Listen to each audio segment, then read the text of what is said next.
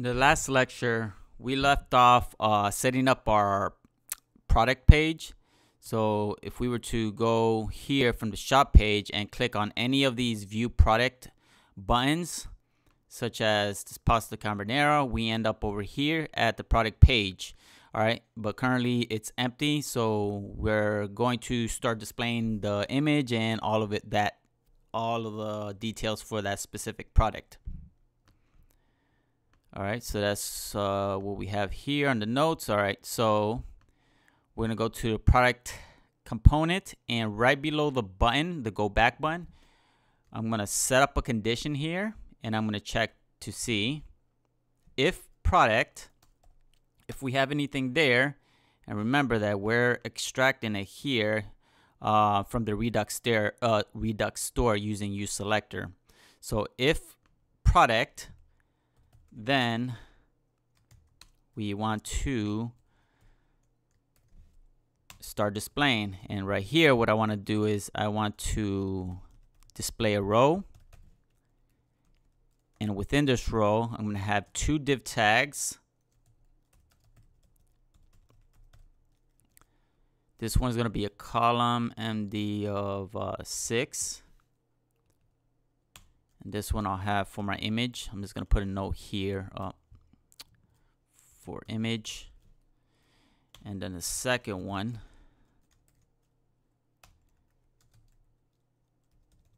class name, column MD, and this will be 5. And this will be all the details. All right, so here in the image tag, let's go ahead and add our image. So I'm gonna, as a matter of fact, what I'm gonna do here is get my card component,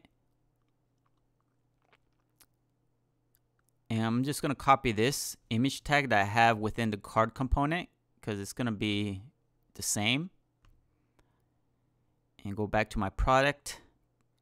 And where do I want to paste it? Yeah, I want to paste it right here. All right, there we go. And I'm going to save that, and there you go. Look at that. All right, so now we have our image. If we go back, I'll click on a different image, say pepperoni pizza, view product, and we got pepperoni pizza. Good, so it's working. All right, let me add some room between the go back button and that image. So here, I'm going to add margin bottom of, let me do 4. Go back and check it out. All right, that's better. That's more room. Good. All right, let's see. I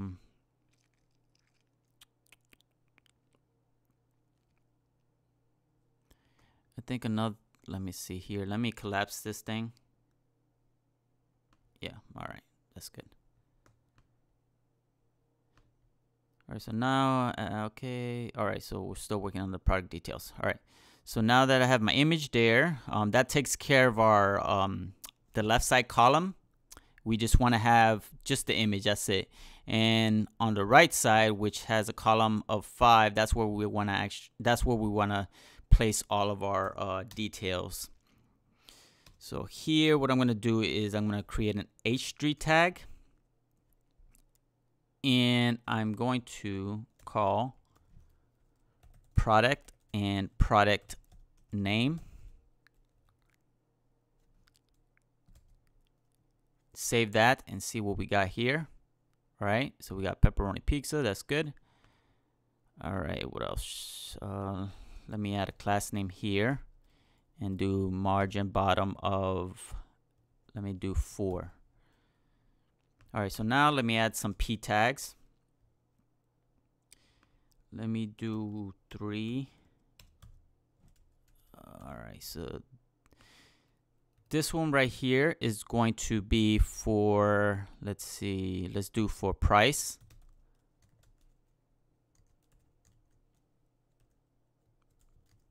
And I'm going to display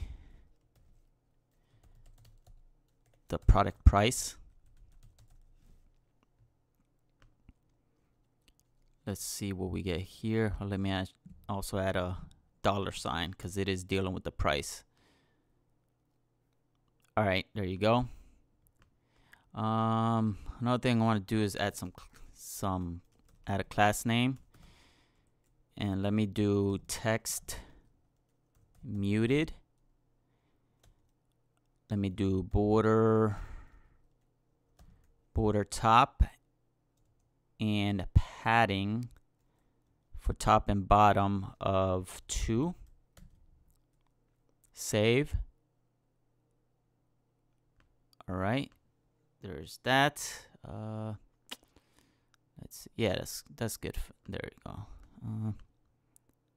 Yeah.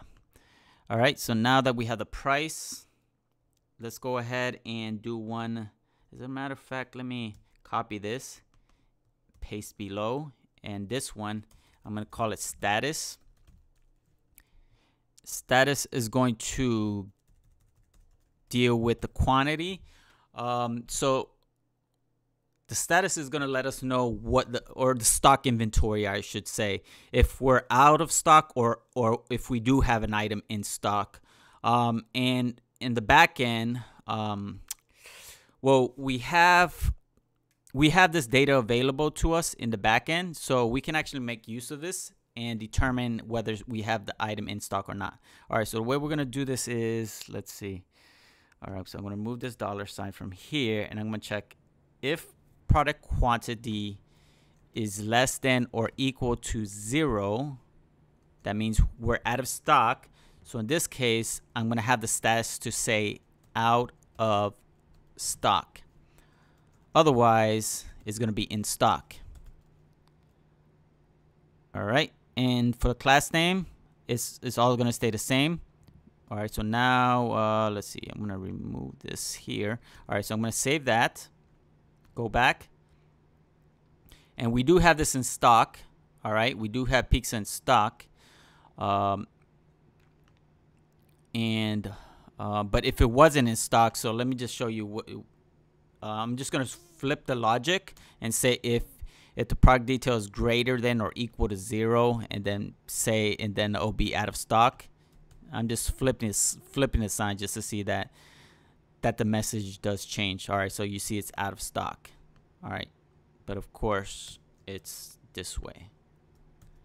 All right, so the next thing is, let me copy this again and below paste, and this one will be for the description. Product description. Yes, like this. So what we got here, there you go. We have to remove that $sign. Save, go back. All right, there you go. That's nice. All right, so let's see how it looks if we minimize the page. Okay, not too bad. All right, so now, so we have, yeah, so the final thing I want to add here is a button. So I'm going to do a button. This button, I'm going to give class name, and actually let me add here, add to cart. And for the button, it's going to be BTN and BTN dark, so dark color. I want it to be large size. And I want to expand across the whole block, or yeah. All right. Yes, like this. Let's see. BTN large. What else? Is the BTN large? I want it to be. Nah. Let me see something. Let me go back to the documentation for Bootstrap buttons. Bootstrap button. All right, so I do want it dark. Yes, the size, BTN large, good. And I said BTN block, and it is block. All right. Yeah. All right. So that's good. That's good enough. Let me go ahead and let's see here. Yeah. All right. So if we minimize this, there we go. Let's go ahead and also add some spacing here though on the bottom, some margins. So for the bottom, I'm gonna do margin bottom of 5. Save that. There you go. Let's see here. Let me add, you know what? Let me add some padding for this. Let me try to do padding of 2. No. No. All right, just move that. All right, let's see. All right, also let's give some room between the title and the image. So I'm gonna, yeah, push down margin bottom for the image. So let's do that right over here. Do margin bottom. Let me try 3. All right, that's better. There we go. Expand this. All right, now let's go try a different item. Turkey burger. Good. Let's do penne pasta. Go back. Lasagna. Go back. All right. All right, and the filtering system is working. Good. Pasta. Good. All right. I think, yeah. Oh, okay. So another thing, let's see here. Let me see what I have. I haven't been marking this off.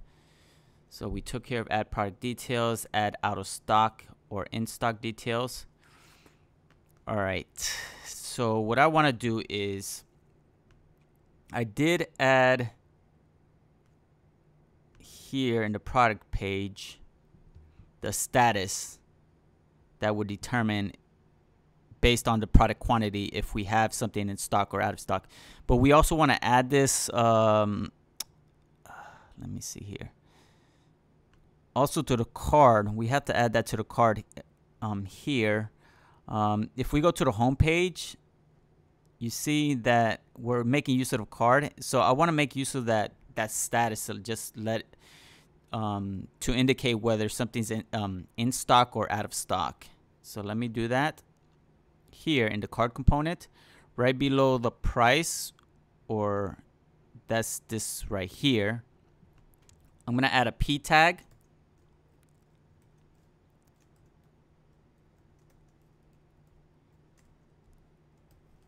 And I'm gonna do if the product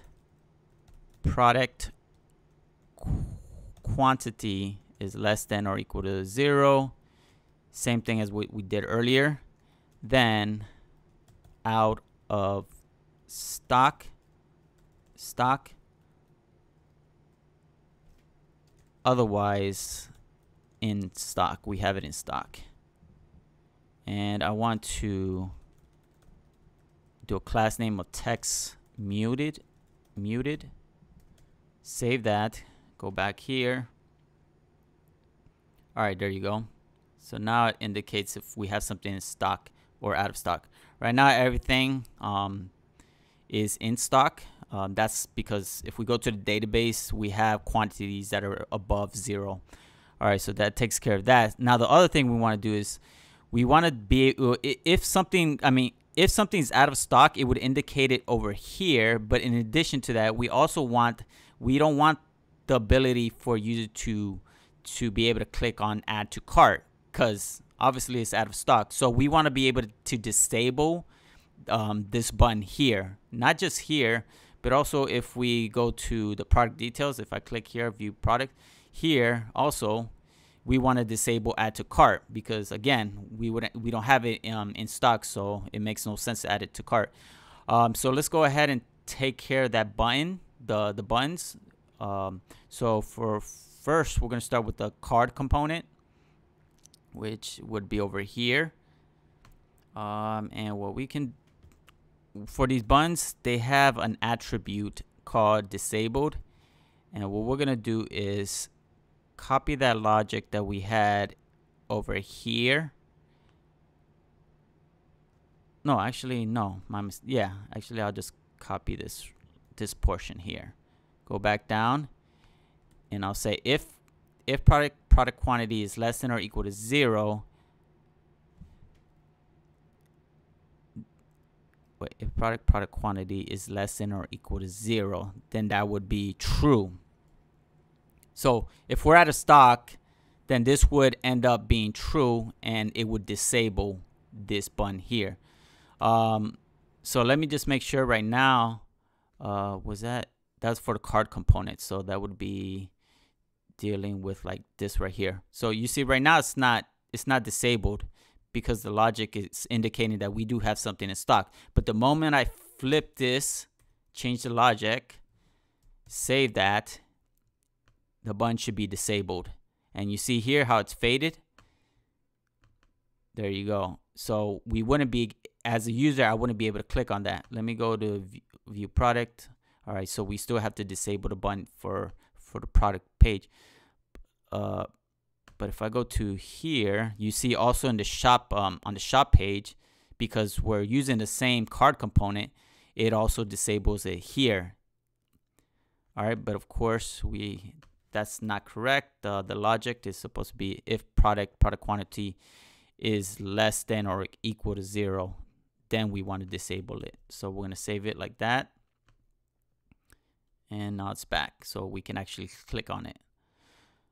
All right, so next step is to go to the view product and disable this button here on the product page. So we're going to go to the product component, and essentially what I can do is just copy what we did here. I'm just going to copy this whole thing here. Go to the product component, and I'll paste that in right. Let's see, add to cart. Yeah, that would be right over here. If I go here, all right, it's working because it's saying that we do have something in stock. But if I, again, just test this out, if I flip the logic, the sign, and there you go. So now the add to cart button is disabled here, so the user wouldn't be able to click on it. All right, let's go ahead and bring that back. Save, and now it's working.